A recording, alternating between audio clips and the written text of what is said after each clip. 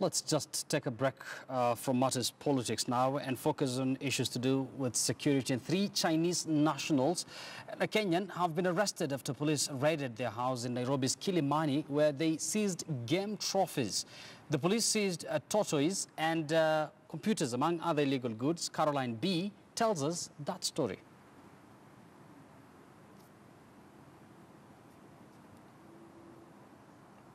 Well, it seems we're still working on that story. Caroline B. has been working on that story all day, and here's that report.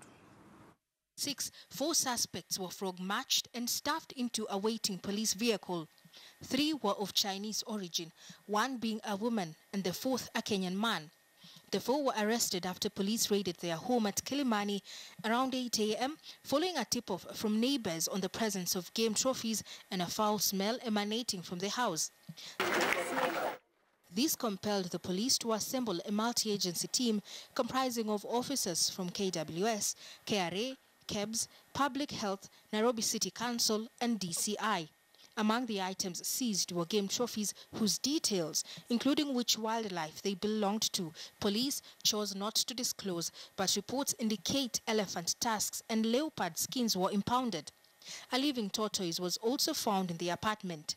These refrigerators spotted in the house are said to have contained stale dog meat, but KTN News could not independently verify the content of the coolers. There are game trophies that have been recovered so far, but we are yet to come out from which day, because we have the KWS with us and we also have the public health with us and the care. I think that is all that we can have. We don't want to talk much about what we are going to prefer, but let the investigators complete the investigation. Then we will be able to give you more details. Necklaces believed to be made out of animal trophies were also seized. Others were cigarettes, computers and alcoholic drinks, which investigators freely paraded. Police say more info on the seized goods will be provided once they interrogate the 4 suspects and prefer charges upon them. Caroline B., KTN News.